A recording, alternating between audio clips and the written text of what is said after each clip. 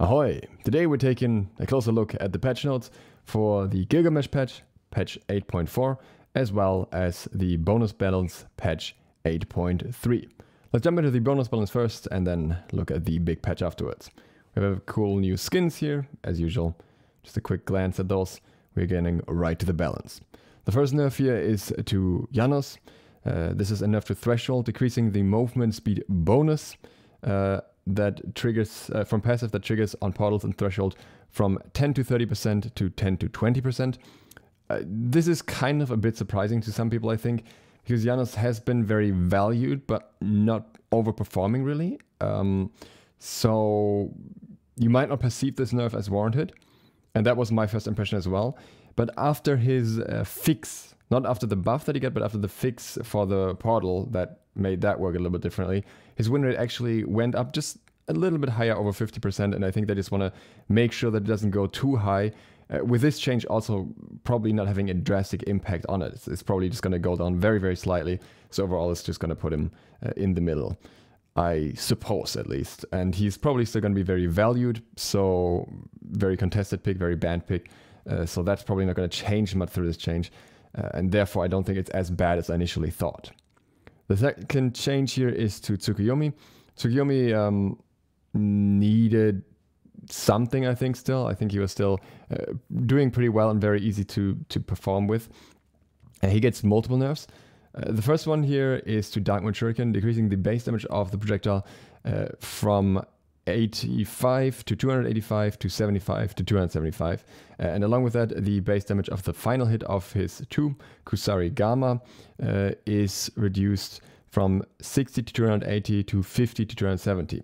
So what I can see here is the late game nerfs. I can understand that. I think that's very reasonable to take down a little bit of his late game damage. I find it surprising that they targeted the early damage so much, with both base damage values being decreased on the early damage as well. And I find that surprising, especially for Dark Moon Shuriken. I felt that Dark Moon Shuriken, as a projectile ability, was doing a reasonable amount of damage in early stages, and it was more in later stages that was too strong. So now I would think that he's probably actually in a relatively balanced state, if maybe not even, you know, nerfed a little bit too drastically. It wouldn't destroy him, of course. He's got a good kit overall. I just think that other assassins might outshine him significantly after this, but we'll find out. I just thought that the combination of two base damage nerfs that usually have a quite high impact if they hit rank 1 was surprising.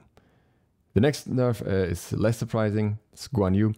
His conviction cooldowns being increased from 12 to 14 seconds, and his warrior's will cooldown is being increased from 12 to 14 seconds.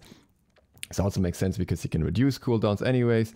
So yeah, just making the base cooldowns a little bit higher is gonna work against that to a degree that doesn't hurt anyone. Let's put it like that. So I think these are very reasonable nerfs. He was a top performing guard, like one of the highest win rates in the game. So yeah, good stuff. Then we have Aphrodite, who also gets a nerf. Lovebirds increased cooldown from 12 to 14 seconds. She also wasn't really hit all too hard by the healer changes, nerfs, tweaks. She was just performing very well overall, and yeah, it's been obnoxious to deal with, honestly. So I'm fine with this nerf. I know that some people will be frustrated with this nerf as well, but I think it's a reasonable nerf with how good she has been. Apollo gets another nerf / revert. Serenade decreased physical protections from 15 to 35 seconds to 10 to 30 seconds, and decreased the mesmerize duration from 1.5 to 2.3 to 1.2 to 2.0 seconds. This second part is especially important because it means it's much harder for him to get away in his ultimate after using his 2. Because, you know, there's more of a risk of you actually being hit during the wind-up time. I think it's longer than 2 seconds. I think the protection reduction here is also very reasonable. I think the ability is still extremely strong. I think this is one of the most underrated abilities in the game. I think this is one of the strongest parts of Apollo's kit because it's an instant CC, an instant AoE CC, which makes it incredibly hard to gank him. And I still think this needs a wind-up. I'm still going to make my Apollo rant, I think. I think that's not going to change. But yeah, I think They mention it here. It's a surprisingly strong CC and self-peel ability. So not really surprising when you think about what it is. Yeah, I think it's one of the strongest CCs that we have on Hunters, excluding Ultimates. Then we have Nemesis, who also gets a nerf, decreasing the shield of retribution from 100 to 500 to 100 to 420. This one is a little bit odd to me, because normally you don't box into the shield, you CC into the shield, so that it won't be an issue. And if you can't CC into the shield, then you're probably better off not fighting into it in the first place. I think Nemesis is very strong at the moment. I think her stats prove that. I think a shield nerf is not what she needs. I think she needs base damage changes. She needs maybe changes to her 2 to basic attack damage, something like that, you know, that just levels her out. I don't think the big problem with Nemesis was the ult, which of course she can sometimes use very effectively to reflect damage from like a big ultimate coming onto her or something, but I don't know. I feel like this is not what she needed, and I think it's unfortunate that they just keep nerfing everything that is going in the terms of reflecting, countering. They just don't like those things, and I like them, so I think it's sad. And that brings us to the second part, which is Gilgamesh. Actually, let's zoom in a little bit. I think we can do that. On the other one, I think it screwed up the formatting before, so be careful with that, but I think we can do it here. All right, so first of all, we have the passive, Epic of Gilgamesh. He gets 2 quests. The first quest is on level 5. You need to visit a specific location on the map, which changes every game. And when you go there, you get an item. This quest area is somewhere close to the enemy base. So apparently they said, for example, if you hit level 5 on solo side, then it'll be somewhere between the harpies and the enemy speed buff, roughly. And if you hit level 5 somewhere on the duo side, then it'll be, you know, somewhere up there by the red buff, purple buff, or maybe higher up by the harpies. So the area corresponds with where you hit level 5 and then on the enemy side of the map. So you have a rough idea of where it will be. And then the second quest is you have to get basically 3 kills or assists in a single fight. So you have to wipe half the enemy team, more than half the enemy team, with your team, and then you get another item. And if you, in one of these scenarios, have 6 item slots filled, then you get 500 gold. So fair bit of RNG here, because random item, and because it might actually be good to just get the 500 gold towards the end, I don't know. But yeah, very, very interesting mechanic overall. And I don't know how I feel about it yet. I have to see how it's in game, you know, how much you can really do with items that you're not planning to build, maybe. Could be interesting. It can always pay off if it's an item you need in the moment, or it can be something that just feels completely out of place for you. Then we have Sunforged Scimitar. This is a stim steroid with a radius of 20, because then it has an initial AoE. So first he ignites his sword, and there's like a fire AoE around him. The lit up sword lasts for 4 seconds. Then enemies take ignition damage initially and are slowed for 2.5 seconds. This damage value is here, 65 to 205 plus 60% of your physical power. That is the ignition damage. And then the slow is from the ignition as well, 15 to 25% for 2.5 seconds. After that, Gilgamesh's basic attack deal bonus damage equal to 3.5% of his maximum health to enemies hit. When Gilgamesh successfully hits an enemy with his basic attack, the duration of this effect is extended for 0.8 seconds up to a maximum of 12 seconds. Now, they said initially that this was infinite. It's not. It has a maximum of 12 seconds, but the cooldown of this ability scales down from 14 to 10 seconds, and if you activate this ability, it goes on cooldown immediately. So if you are able to keep this up for 12 seconds and you have it on rank 3, then it'll automatically be infinite, because you can just use the ability again. And the only difference between this and just being purely infinite is that you use 60 mana every time you use it. But you also get the extra damage in between every time you use it, so I would say that's worth it. And you get the extra slow. It's unlikely you're going to stick that long to an enemy anyways, but just to clarify that. The effect overall is kind of very similar to Animosity. Animosity dealing 4% of the enemy's maximum health. This one, I think, is physical though. It doesn't specify, but I'm assuming it's physical damage, because the rest of the kit here, the abilities and everything, is physical. So yeah, interesting one. that obviously synergizes with building a decent amount of health, also synergizes with building attack speed items, just to keep it going and to get more procs of this. I can't say how good it is really, because the only scenario we've seen animosity so far was as a separate item, where the downside was always that the item doesn't provide any attack speed, and it was magical damage, which kind of offsets the downside of it being countered by defense as much, whereas this will be more countered and it's slightly less damage, but you have more room to build attack speed at the same time.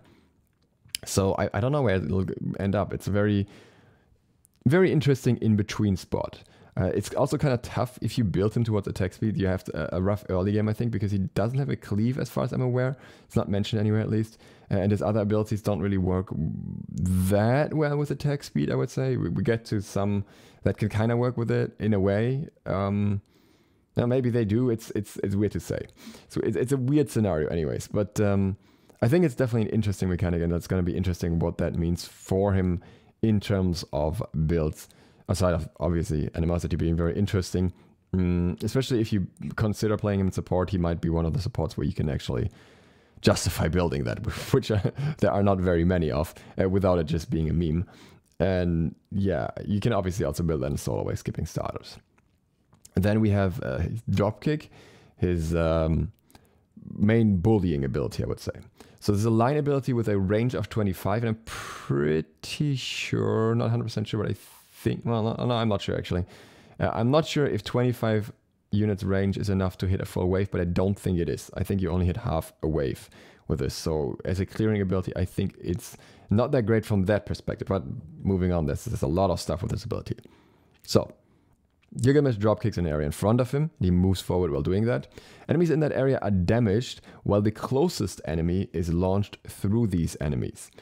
It doesn't state anything about enemies specifically being guards here. I don't know if you can dropkick minions. I don't think they showed that actually. Or if you can launch minions rather. We'll find out. And what would happen if you dash through multiple enemies and the first one's a minion and the other one is a guard? So basically, can the enemy stand in the enemy minions to avoid your dropkick, which would be kind of weird. The launched enemy takes bonus damage when hitting a minion, or takes burst damage and is stunned when hitting a guard or a wall. So think of it a little bit like Anher Impale, or Kuzenbo Push, I guess, also kind of does that, where you take damage. But then also, when it hits another guard, they, like, both of them will be CC'd. If the launched enemy hits the Winds of the Mash, which is the ultimate, they're thrown towards the center of the ring. They're also stunned, I think, and yeah, basically the same mechanic as hitting a wall. Minions hit by the launched enemy take bonus damage. So the the enemy that's launched takes damage for hitting minions, but the minions also take damage when hit by the launched enemy. The guards hit by the launched enemy take burst damage and are stunned. So the kick damage itself is 70 to 190 plus 50% of your physical power. Fair enough. This bonus damage here is for the minions, which is 25 to 85 plus 25% of your physical power. It's not specified if there's a limit to this. If there is not a limit to this, this could be very interesting if you kick an enemy through full wave, because it has that range. Because that would mean that effectively this ability would get 150% scaling from that. Not that much base damage. Well, still a lot. No, still a lot of base damage actually as well. And all that scaling. And then the scaling of the initial kick from that as well. So we're talking about 200% scaling here. I don't think that's how it is. I think there's some limiter here, maybe where it just procs on one minion. Because otherwise I don't see how this could possibly be survivable. Even though there are other enemies that can do similar things, like Kuzenbo Push can do like 200 base damage per target, I think. But yeah, I think with how easy this would be to confirm in comparison, I would be surprised. And then also the fact that if you get Angle the Young Ray, you can also get hit into a wall. Because then that's the other option, right? If you get hit into a wall or into an enemy guard, then there's the burst damage here, which is 70 to 250 plus 65% of your physical power. The stun duration here is 1.1 to 1.5 seconds. So not the longest stun, but also not bad either. mana cost 60 to 80, and a cooldown of 14 seconds. Relatively long cooldown here. I think it's very interesting. If you actually hit the kick on someone and just hit them into a wall, that's already 115% scaling right here. So quite a decent amount of damage. And we got, what is that? 440 base damage along with that. I think Bellona's 2 might be around that realm somewhere if you hit both parts. So it's not something like unheard of, but it's definitely a pretty high amount of damage. And yeah, I really wonder how exactly he'll interact with a wave. If it might be worth more to kick the enemy through the wave and then also use that as a clear. That really depends on how exactly this ability works in that context. Even though the damage it will deal to minions itself wouldn't be the highest anyways. It would be 85 to the minions. Whereas here, like for example, you get 205 on half the wave. So yeah, I don't quite know how it'll work, but it'll definitely be a very interesting bully mechanic on his end, and that's how it's meant to be. Then it's Hero's Advance, which is a leap with a range of 50 and a large area that forms afterwards. So he leaps into the air, crashes down a target location. Interesting enough, this is not like the super high leap that we saw before. I think that's actually not in his kit at all after all. I think that was basically just a combo ult or something. I think this leap doesn't look high enough to have been that. Maybe, I don't know. It looks kind of like a Raven ult. He just goes up and then like smashes down. Enemies around the impact take damage. Gilgamesh fuses the ground with energy, causing a beacon to appear for 5 seconds. And now, the more important part. Allies who run towards the beacon will gain movement speed, halving once they enter the beacon. Movement speed here is 25% to 35%. That is huge. The entire team, like if he engages first, the entire team gets a 35% movement speed buff. Like this guy doesn't want blink because you want to have this leap to engage. You want to just drop down this beacon. And I think the AoE damage is also in a really large radius along with the beacon. I think that's the same target for both. So that should be very easy to confirm. I think you could actually technically hit this on the full wave, and this would be the highest instant AoE damage on the wave, even though the one is probably better for other reasons. But not only that, allies who enter the beacon will gain bonus lifesteal boosted by 15% of Gilgamesh's highest protection. Highest protection meaning that it doesn't scale with both physical and magical, but rather just the highest of the two. Now, it's 10% base lifesteal, and then it's plus 15% of his highest protection. I had a look, you know, how much that would roughly be. If the enemy has 325, Gilgamesh has 325 physical protection, so max at cap, then this will provide you with an extra 48.75% lifesteal, or in other words, in combination with the base lifesteal, it would be roughly 60% lifesteal from this ability for all your teammates that enter the beacon. Now this is area limited, it's kind of maybe like Danzaburo.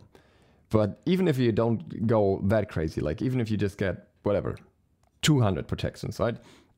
And then you'd still have 30% lifesteal plus the base value here, so you'd still have 40% lifesteal overall, if I did the math right in my head very quickly there. Roughly around that anyways, yeah, it should be 40. So, yeah, you do not want to box enemies that are in this circle, because they get, like, they still get 17.5, no, that's even more, right? No, something like that. Percent extra movement speed at the max rank, and they get this extra lifesteal. And the crazy part is that lifesteal doesn't even depend on the rank of the ability, so even if he hasn't leveled it yet, as long as he's got sufficient protections, there's a lot of lifesteal to be had here. And I don't know how I feel about this. I think this is also interesting, especially against a magical heavy comp.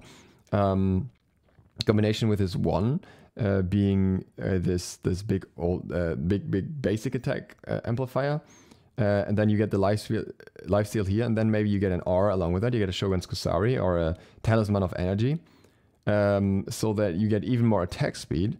So everyone around you will have massive movement speed and massive attack speed and massive lifesteal. Okay, so that sounds pretty scary, right? It sounds pretty scary to be on that area. But so far you could say, That's great, but what if I just walk away? What if I just get out? And that's where Wind of Shamash comes in. So Wind of Shamash is the ultimate, range of 35. He creates a ring of wind at a target location for 6 seconds. Enemies inside the ring, when it starts, enemies inside the ring take damage. The initial damage is at this value, 90 to 330 plus 50% scaling. And are slowed for 2 seconds, the initial slow being 20 to 30%. So, you know, the enemies have more movement speed, he drops down a circle, you're slowed. Enemies inside the ring take wind damage every 0.5 seconds. Wind damage being 12 to 28 plus 5% of your physical power. That's this scaling here. Enemies who try to escape the ring are heavily slowed. So if you get towards the edge of the ring, the slow goes up to 50 to 70%. So this is like, it's not a Hades pull, I guess, but it's a very heavy slow. And keep in mind, this is not the only slow in his kit. He's got another slow here.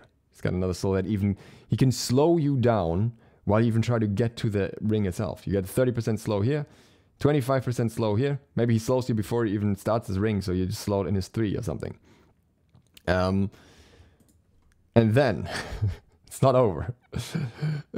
If Gilgamesh damages an enemy trying to flee, they are thrown back towards the center of the ring. It's like a mini knockback that pulls you back in every time he damages you with anything that's not the ultimate tick itself. So if they use a basic attack, for example, you get pulled back. And I'm assuming it applies for other abilities as well. Still not all.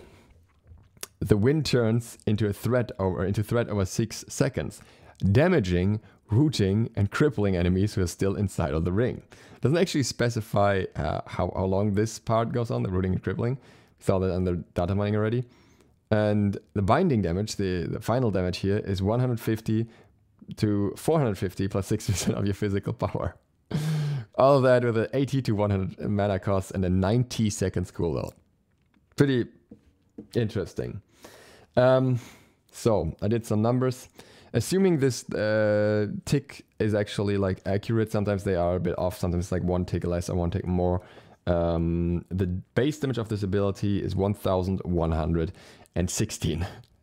That's just the ultimate alone. And the scaling of this is 170, which is not that high in comparison to some of the other things. Where this gets really interesting is the amount of lockdown potential that we have in total. You have a ton of different slows here. The enemy can escape, but if your 2 is up, then the Gilgamesh can drop kick you into the wall of this wind, which will stun you and will send you back to the middle anyways, and then he can hit you again and he can send you back to the middle anyways. All of that while also having access to a secondary slow, and all of that while having extra basic attack damage that he deals to you. And all of that while ideally, if he does everything right, dropping down this beacon beforehand, which provides him with extra lifesteal and with extra movement speed.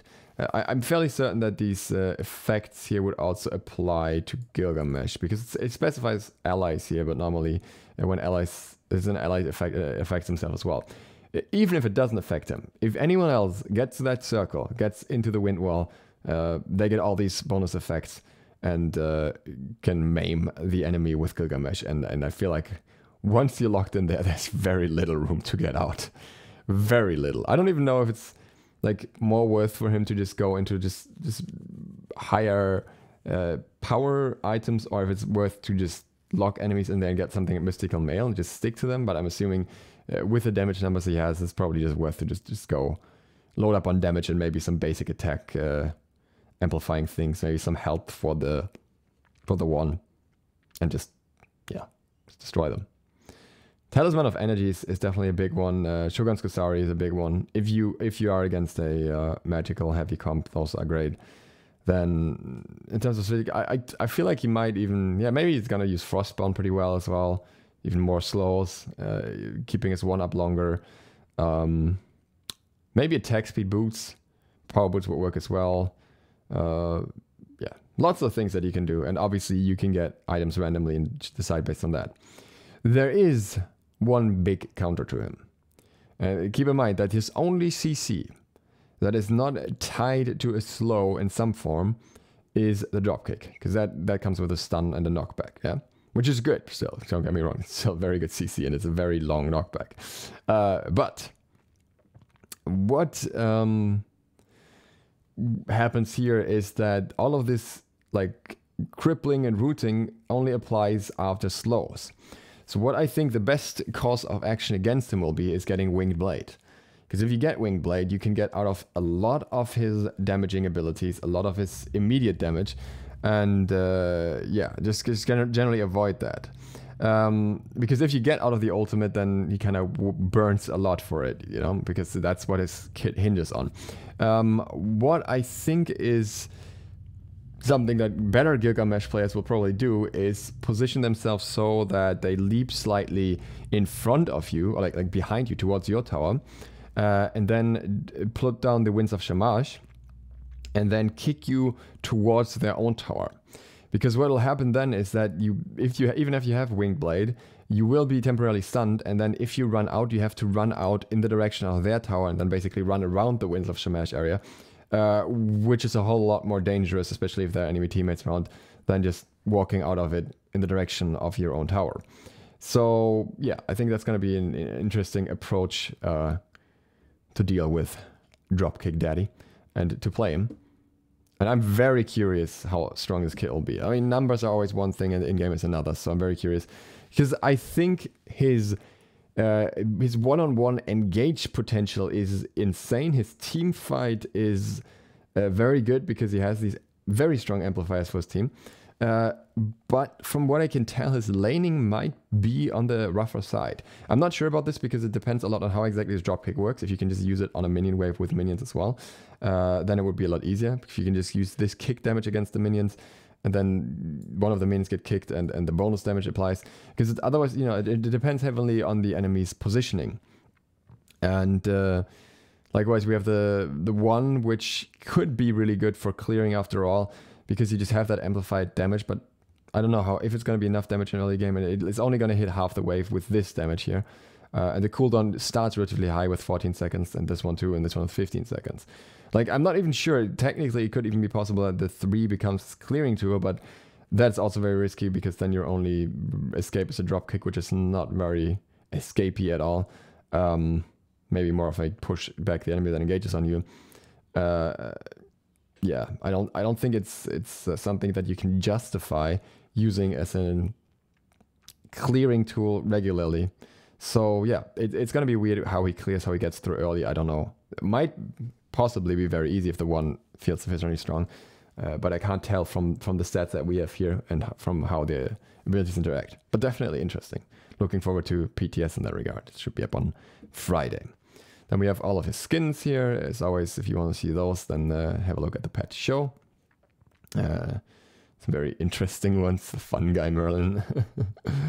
And here's a schedule real quick. April 6 is the bonus update, and then April 20 we'll get Gilgamesh. And yeah, that brings us to some other info. Slash is planned for the final quarter of 2021, just so people are aware. Some people apparently thought that it's coming out soon. Some statements about it here, which I think I'm just going to go through because I think it's interesting.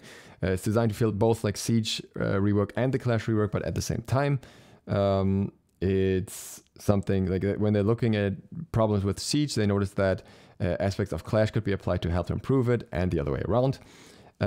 Both maps occupy a similar gameplay space in SMITE, higher combat, lower strategy, but with real lanes, towers, and jungle objectives. That's why they want to put it into one map, and it'll feature both Mayan and Egyptian environments. And, very important, the mode will be 5v5, but using slightly more Siege mechanics than Clash mechanics. So, I think it's weird that they're doing another 5v5 mode, because we have so many. But I think, I know that some people enjoy Siege specifically because it's not 5v5. But it's going to be interesting in some ways. So if they say using more Siege mechanics, I'm sure we'll see the Siege Juggernaut. I'm sure we'll see the Siege Portal. And we'll probably see some jungle camps as well. And then maybe, I don't know, maybe 2 lanes but further apart as well. More similar to Siege in that regard. And then maybe more like, maybe an Apophis for spawning the Siege, or maybe a buff objective, secondary, something like that. That seems to be the vibe at the moment. But it's not finalized yet anyway, so we'll see how it goes. Free rewards had some things where it didn't work out before properly, but it's now fully enabled on PC and Xbox. PS4 has been released, PS5 is still in development. Switch doesn't support it, so they will never have access to this reward. That's a Switch thing. And yeah, they're still testing some things with that, but yeah, it'll be random for a while, they say. And Baba Yaga is getting some quality of life improvements. She's actually getting a buff here where her self-route during the ultimate is shorter, and generally her ult should work better, and the projectile should actually fire properly and shouldn't jitter as much and all that. So that should feel a whole lot better. Yeah, we have some audio stuff. We all have a login queue as well. So sometimes you'll take a really long time to log in and you wonder why that is. And apparently you're part of a queue in that moment. And now this queue will actually show, so you know why it's sometimes taking a while to log in. It's not actually your browser or like your client, but rather the queue. And yeah, I think that's all of this part. Then we have some UI fixes, free rewards, gameplay fixes. I think those are mostly minor ones. This one is important. Fix an issue where players could not queue with friends with the MMR range in certain cases, such as playing with a friend who has not played ranked that season or playing with a teammate in Masters. So these restrictions are fixed. Oh yeah, and the region fix, that was weird. You could like sometimes get kicked into the wrong region if you change your region and it didn't change back properly, basically. I'm trying to see if it's here. No, basically what they also did is they fixed the UI issue where guard icons wouldn't show up, but for some reason it's not listed here. Maybe it already happens before this. Then we have some skin fixes here, some effect fixes. Apparently, the Ra skin, Unholy Doodle, was actually meant to have other effects. No one pointed out during the patch notes, and no one pointed it out until recently, and then Ajax said, oh yeah, that had missing effects. So the 2 and the ultimate actually intended to have different effects, so those should be better. And also, I think this is also referring to Unholy Doodle. Change the motion of the ability 1 visual effects to be faster and tighter, keeping more closer to the intended hit area. I'm assuming it's for Ra Doodle because that is the one that's moving around, and a lot of people were unhappy with that, understandably so. Because if you quickly glance at it, you can't really tell the direction sometimes because it's just wiggling around. Yeah, okay, that's all of these. Sentinel's Boon, fix an issue where this item's passive was triggering on kills as well as assists instead of just assists. Also interesting. And Midgardian Mail did stack with other attack speed sloths. So if you still want to use that, until 8.4, Midgardian Mail still stacks with other attack speed sloths. I don't know which ones, but even though it's meant to not do that, does that. We have a Conquest update. The Rising Storm. We can skip the lore part here because it's not really that important. But 2 parts here. Okay, we'll see that in a bit. Cool. First, vines. There are vines on the map now. I don't know. I hope you can see them. Maybe let me zoom in a little bit more. Yeah. Next to the Harpy camps on both sides. Here they completely wall off the pathing. Here you can kind of walk around them, it seems. And then next to the Gold Fury. These vines can be destroyed with 2 basic attacks. And they block vision. I don't know if I don't think they block projectiles. But I think that, yeah, they just function like player-made walls. So you can get anything that goes through a wall will go through that. But you cannot walk through them, and you have to basic attack them twice. And they respawn when the adjacent jungle camp respawns. So you have to kill the Harpy or whatever it is that's near the jungle camp in order for them to respawn in the first place. But they all despawn at 15 minutes. So they're not permanently there for the whole game, but rather for the early game. And I think it's an interesting mechanic. I think it's a fun mechanic for jungle pathing, forcing certain pathings, making this choke point here as well, potentially, if you don't basic attack them down beforehand. If you don't go this pathing, then if you go through here, you're in a choke point immediately. And I like that, because mid-contesting at the moment is a little bit boring anyway, so make it more interesting. I dig it. Then you can see the vines here. That's what they look like. And here, what you can see is the new skybox, and I absolutely hate it. That's just me. I've had my vent about this, but if you want to see that, you can watch the live patch notes. It's a very dark skybox. It makes the whole visuals of the rest of the map darker as well. Like, you know, this area was like more lit up before. It's all dark now. And there's occasional thunderstorms. I don't like dark maps. I think Conquest is way too much of a quirky... SMITE is way too much of a quirky, funny game with all their funny skins, the Lonket, Jormungandrs, and what have you. I don't think they need this serious, grim theme. I think it's very unfitting. But that's my opinion, anyways. I was just so happy that we finally had a nice, brightly colored, sunny map, and then they do this to me. Anyways, I'm rambling. There are... Yeah, okay, no, it's just to mention where it is. Basically, this is just the imagery where it's shown now. And there's another new tech, which is also interesting. Invisible foliage tech. When gods use an aerial ultimate, the leaves on trees within their ability range will now become invisible temporarily. This effect will only trigger when the gods rise above a certain height. So, for example, Cthulhu ult, probably Jormungandr ult, Daji ult, Apollo, Thor, all of those, when they go up, basically make the trees disappear.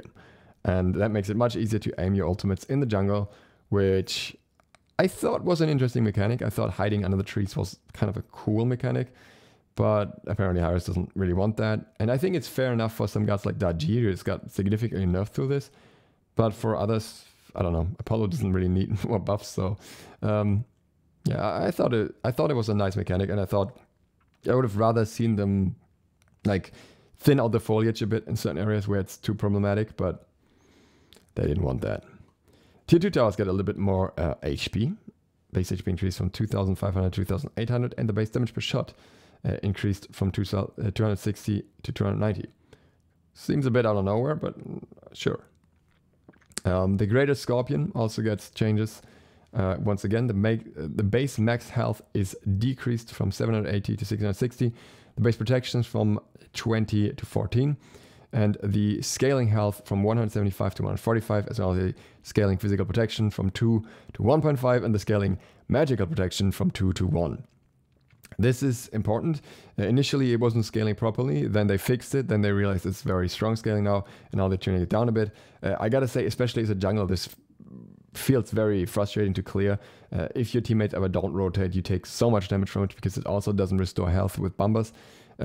So I think it's fair enough that they adjust this and that they make this a little bit more appealing to fight solo if you want to, and otherwise obviously easy to clear with the team as well.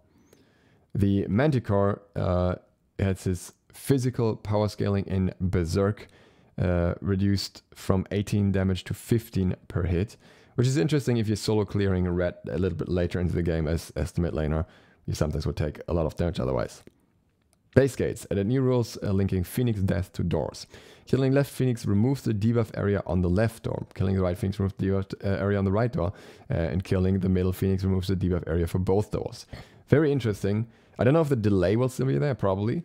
But, you know, if you clear one Phoenix and you want to get another angle on the other Phoenix, then this is an option to do that, I suppose. Even though normally you could just walk around in most situations. But if it's an instant door opener, it would be very strong. I don't think it will be, but if it is, then it's very strong. Especially if you get down the middle Phoenix, then you can just walk freely into their base at that point through 3 different entrances instead of just 1. Okay, item nerfs. Bumper's Hammer, this item no longer procs on immune jungle camps. Doesn't make that much of a difference because most Bumper's Hammer users are melee and usually don't get in situations where jungle camps are immune. More important, Death Toll and Death Embrace get the same treatment and will no longer proc on immune jungle camps, which means you can no longer heal up in the lane on the Scorpion that's standing there by just basic attacking it, and you can no longer heal up easily in late game by just spamming Death Embrace basic attacks on a camp. So I think those are very good changes and very needed changes. I don't know why it took so long, to be honest. Very interesting changes on other items, though, that might actually bring us some competition. Hornet Arrow gets a whole set of changes. This item now provides 10% attack speed. This item now provides 5% critical strike chance. Passive. Decrease the maximum stack count from 25 to 20. So 2,500 gold down to 2,000. Increase attack speed per stack from 1% to 1.25% per stack. So a total of 25% at max stacks, which is the same as before, but with less gold required. Increase critical strike chance from 0.8 per stack to 1% per stack, 20% at max stacks, which is also the same as before. So effectively, these values here only changed so far that you need less gold to achieve them, but you get these two extra values. And prior to this, Hornet Arrow was really, really weird in terms of stats distribution, where essentially in some situations it would almost be better to just not get it at all and just buy a crit item, and it would still be better than this, which costs you more than 2,000 gold and requires 2,500 gold to be fully stacked. So now I think it's in a more interesting place where it really has those beefy late game stats that justify considering it. I'll have a deeper look at that in the future, and then we'll talk about it more, but I think this is a very interesting change. Likewise, Leader's Cowl gets a buff as well. This item now provides 15% attack speed. Okay, so it actually has a stat that makes sense for hunters. That is a start. Additionally, Aura. You provide 5% increased power to all nearby guards. This aura gains a bonus stack for each ally guard within X units, causing to provide an additional 3% increased power. For each enemy guard within X units, a stack is removed. So it'll always provide 5% increased power now. Then, in addition to that, it can provide additional power if you're in any position where your team has more players. In situations where that's not the case, you still have 5% additional power and you still have 15% attack speed. It's not going to be as good as Hunter's Cowl in those situations, I think, because Hunter's Cowl, has that team attack speed aura as well, which, especially with Gilgamesh coming in, is going to see some use, I think. But I do think that the aura here is very interesting now. I think there's certain guards that just benefit a lot from 5% increased power. And you can kind of build a team around stuff like that. If you get a, what is it called? The rallying flag? No, whatever. That flag upgrade that gives you additional power as well. And then you get this. And then you maybe get in a position where you get one kill or where an enemy is late to the fight. And then suddenly your Leader's Cowl might actually be paying off. And now it could be something you could consider on solo laners as well, maybe in late game, if you're a skipping starter, or maybe possibly even starting with a leather cowl on a Bologna. I don't know. There are options. There are things where you can think about this now, whereas before, and it was just like, why would you even think about this?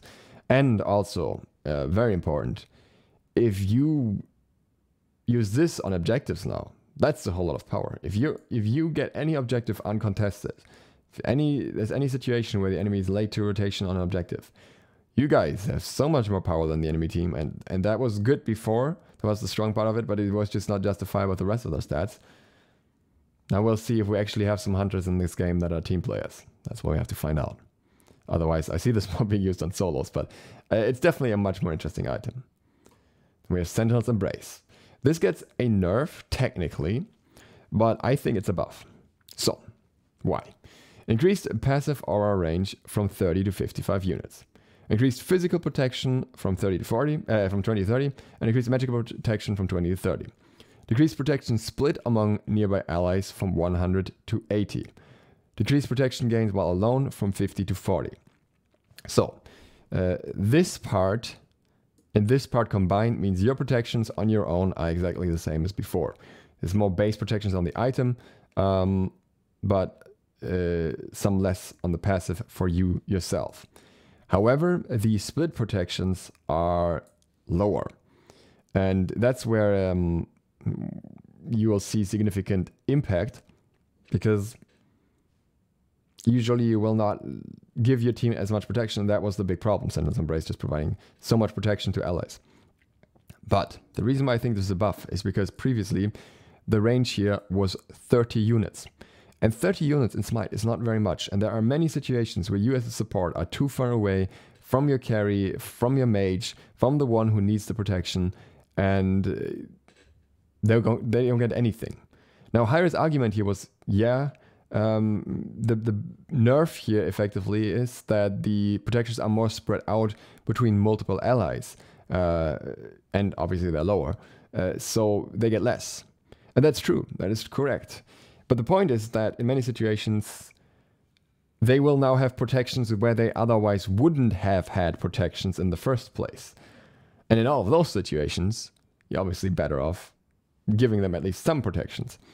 I think it's more worth to like multi-stack defensive auras, but that's already being done. So yeah, I think it's a buff because it's more likely that you'll actually get a SLOTH and a Sentinel's Embrace on an ally at the same time or something like that. Obviously, there are other item options as well in the support trees that are getting buffs, and one of those is Compassion. But I think Sentinel's Embrace is still very, very strong even after these changes. So, Compassion. Increased passive aura range from 40 to 70 units. Again, these unit changes are drastic, and I think they're very strong. And this is even bigger here because the Sentinel's Embrace goes to 55 units, but Compassion goes up to 70 units. So that's a really big radius. Increased magical protection from 40 to 60. This is so that you take less damage when you absorb damage for your team. Increased HP 5 from 30 to 45. I still have to look into the numbers once again now and check how they compare with Sentinel's Embrace, with the protections provides. I think these items are getting closer to each other. I think that the race is starting to be more between the tier 1s, where I think just Sentinel's Gift is still such a strong tier 1 that it's kind of hard to compete.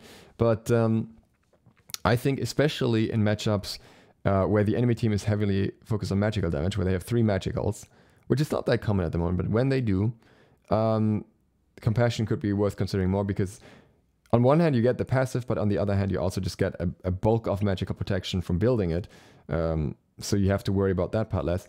And the other very interesting aspect here is the very high HP 5, 45 HP 5. That is a pretty good amount of sustain. If you're walking around for 30 seconds, that's like, what, almost 300 health, not quite, but so yeah. I think that is, I think that's a good change. I think it's a good buff. And I think we're actually seeing some potential starter upgrade competition, even though I feel like it might still swing a little bit in favor of Sentinels.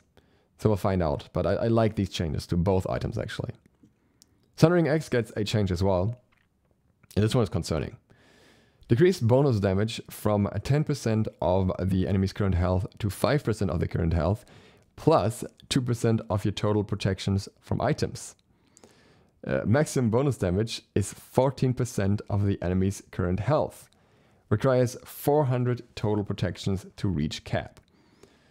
I don't think it's that hard to reach 400 total protections.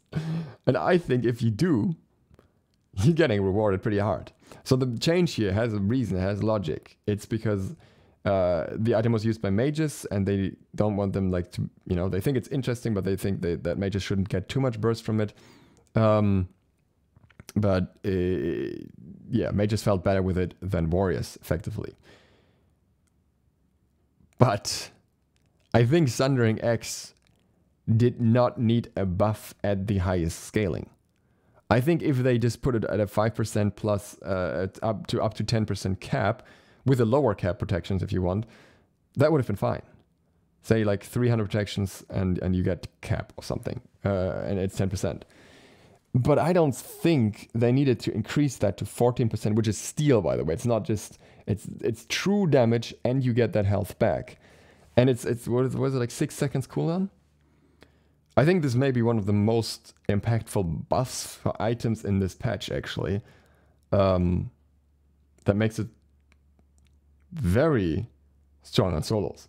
Now, I just said, like, there are more interesting items for solos now, Leader's Call and stuff. I just don't know why it has to be this strong. That's like, there are other solo items that, you know, would be interesting to build that will not be built because of Sundering X unless they get equally buffed. Sundering X, I think, was generally agreed upon to be one of the strongest upgrades. And, you know, normally, like, Death, Toll, and Bombas, they're nerfing the strongest upgrades. With Sundering X, they're kind of buffing it. Kind of weird. Kind of weird.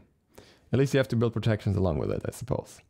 If you don't want to build protections, Hyra's got you covered as well. They are like, yo, no, solos need to do a lot of damage no matter where they are. So Bluestone Pendant gets a physical power increase from 10 to 15. Yeah, fair enough. You know, it can have a little buff. It fell off a little bit after all the changes and everything. But Bluestone Brooch gets a completely out of nowhere buff. Increase the base damage of the passive from 25 to 75. And they say this is because it wasn't on the same level as other starter upgrades, but I'm like, the other Bluestone upgrade is worse for the vast majority of characters in the vast majority of situations. I don't know of many characters that actually use it, like Set can use it, and then beyond that, I don't really know who even considered using it at this point. But Bluestone Brooch was not the worst starter upgraded by a large margin. And they're buffing this heavily. 50 base damage ticking, but on every instance of this. And keep in mind that some gods like King Arthur can just proc this over and over and over and over and over. That is a truckload of damage.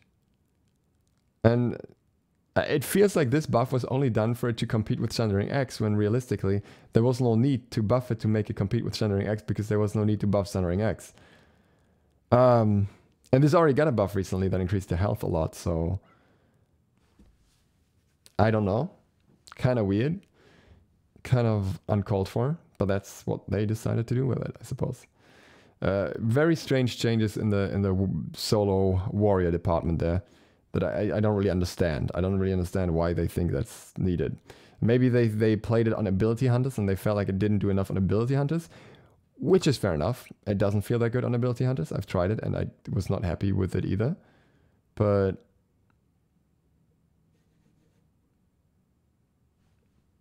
why? Why King Arthur? Why? The alternate timeline. Decrease cooldown from 10 minutes to 6 minutes.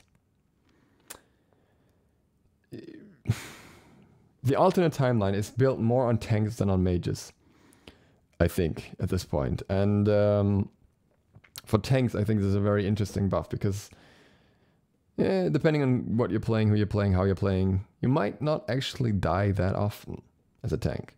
And then a 6-minute cooldown actually makes a pretty significant difference. For mages, on the other hand, I don't know.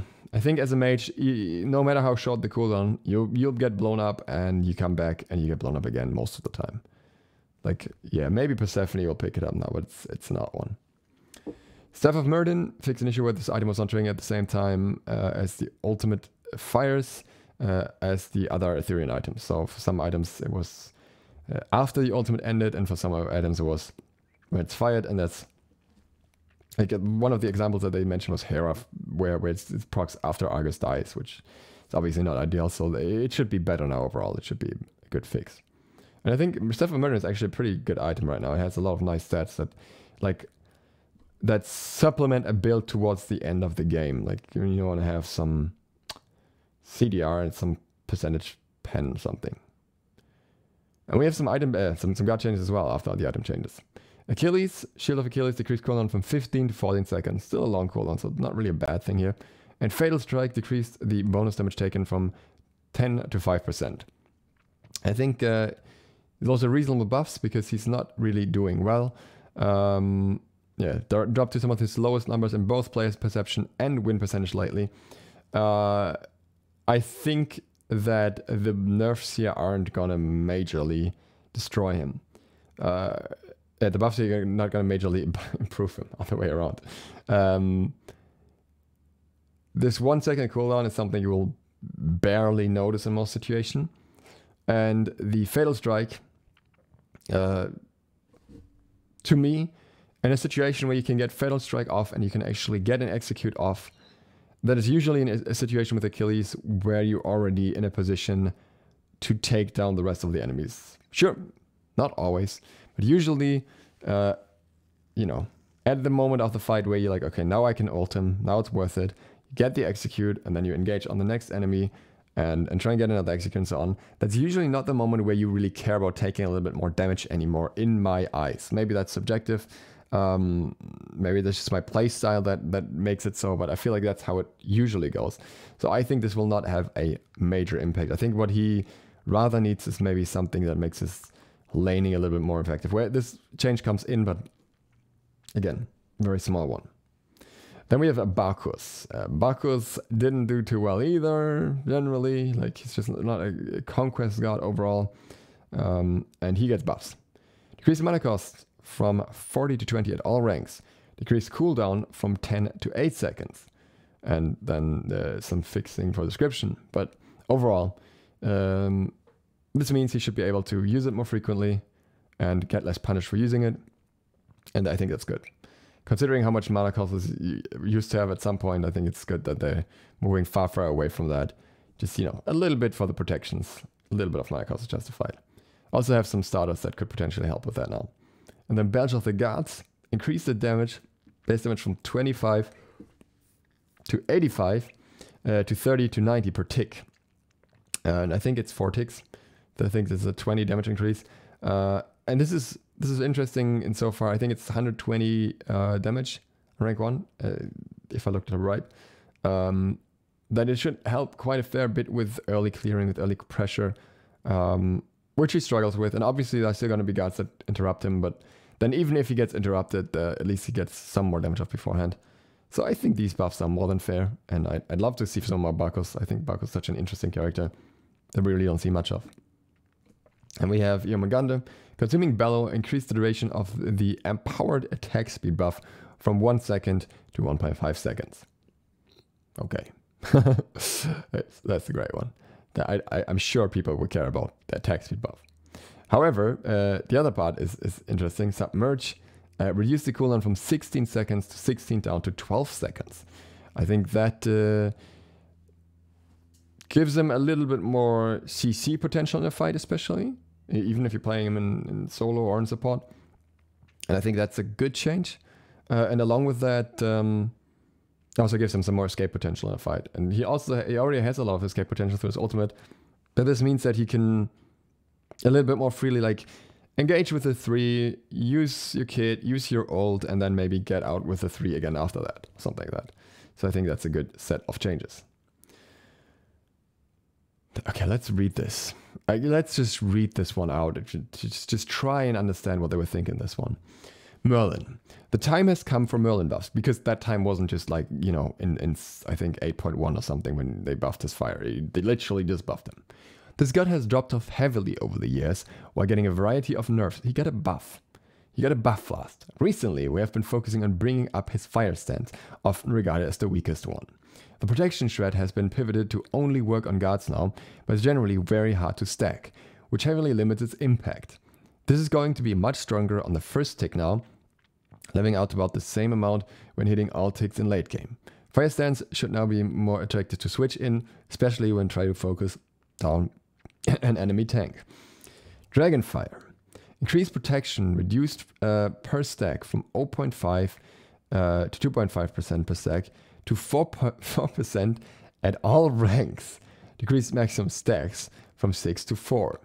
So this results from god-only protection reduction from 3 to 15% depending on the rank to 16% at all ranks at max stacks. So it's immediately, even if you just apply a single tick, it's immediately more shred. It's immediately 4% shred. Probably in most situations, I would say 8% shred. And then more if they don't get out. If you center it on them. On the other hand, the stacks are decreased from 6 to 4. Which means you get more damage anyways, because in every situation you still get more damage. But it means it's easier to reach max stacks as well. Venenu said, when we made the tier list, Venenu said that it's already worth switching into Fire Stance for S1. Because they changed the ticks, how that works. It's much easier to apply. And now they're buffing Dragonfire as well, so it applies a ton of shred. If you get locked down by any CC, Merlin gets his 2 on you, you lose 16% of your protections, and then you get absolutely fried by his 1. Happy birthday. Completely out of nowhere. I think Merlin is fine in a position where he doesn't have a high win rate, because Merlin is meant to be hard to play, even though Ajax is initially denied that. He has a complex kit where when you're using him effectively, you want to use all of his stances. And good players can make him work, and he's not Flavor of the Month right now, and that's completely okay. And I don't think he needed that buff. That's all I'll say. Neath, Spirit Arrow. Decreased cooldown from 15 seconds to 15 down to 13 seconds. A kind of interesting change. Didn't really expect that one. But then she's not been a prominent meta pick.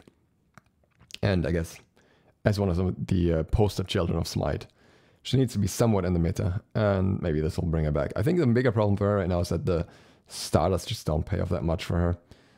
So yeah, make of that what you will.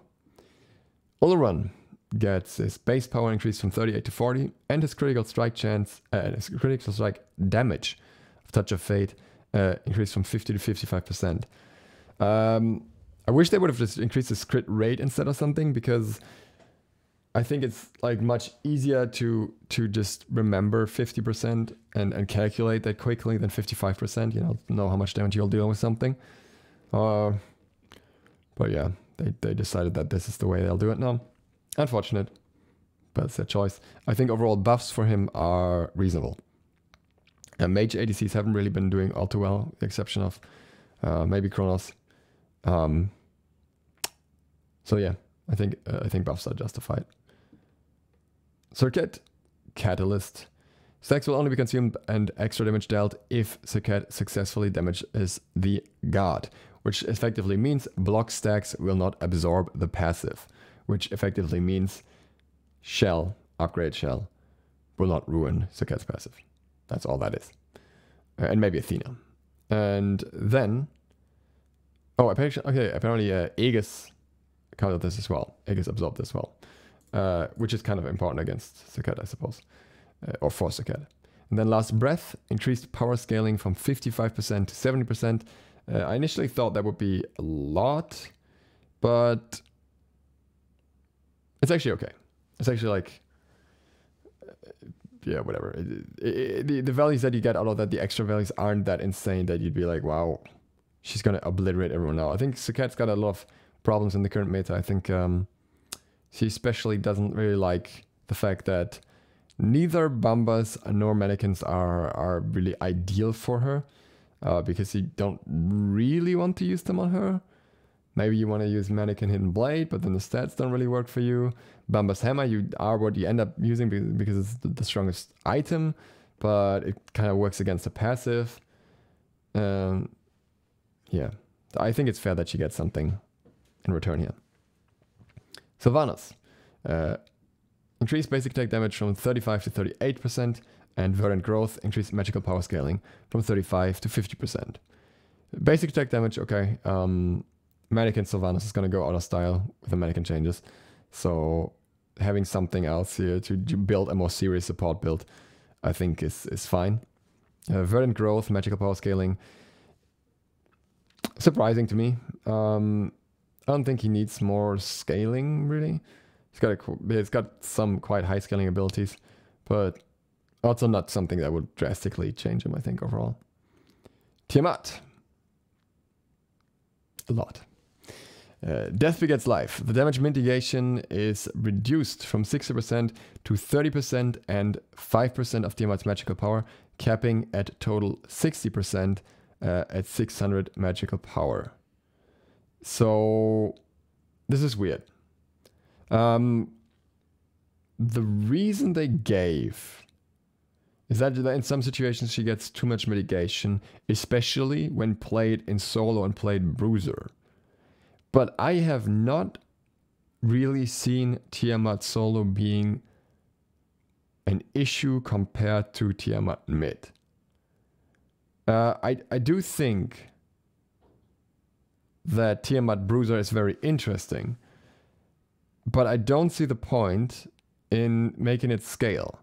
Because that effect of, like, the problem with the mitigation is usually that in late game, she just can't be bursted if she goes into melee form. The problem that I see is that she kind of still can't be bursted in late game if she reaches 600 power. Even if she's at 500 power, you'll still have more than enough mitigation at that point. So I don't really know what this change is trying to achieve, and I've been trying to understand it since I first saw it, and I still don't really get it. Like, I suppose it's primarily to nerf for early mitigations in middle, which is fair, I guess, but you're not really going to switch into melee stance in early and middle anyways if you're smart. So, like, not much, at least, only to escape, and then you leap away anyway. So this is a weird one to me. I think nerfs are warranted. I know some people think they're not, but I think Tiamat is very strong, especially on the high levels of play. She is definitely becoming an issue. But yeah, this one's weird. The next one, Summon Serpents. Decreased number of hits it takes for minions to damage a serpent health pip from 3 to 2. So they get cleared a little bit easier there. I honestly think they should also make it so that towers just one-shot a serpent, but hey. And then decreased power scaling from 8% to 5% of Tiamat's magical power. I think they should not make scale at all, or even lower, because with this change, they encourage high power builds. And then this means that as long as the serpents have scaling, they will remain a major frustration factor. But maybe minions taking some health from them means the split pushing is a little bit harder. We'll find out. And then she also gets a buff to something else, which is Summon Storm.